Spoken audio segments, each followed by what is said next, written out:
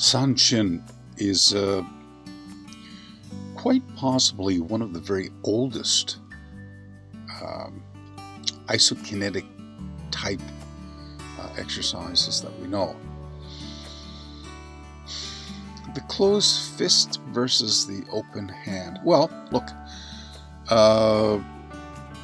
it has been said historically that the open hand is superior to the closed fist, and that it is safer to use the closed fist in self-defense than it is with the open hand.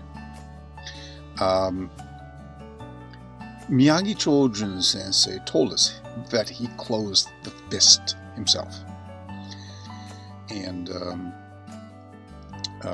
Kyancho Tokyu, one of his contemporaries, reinforced that in some regards by telling us that the open hand was also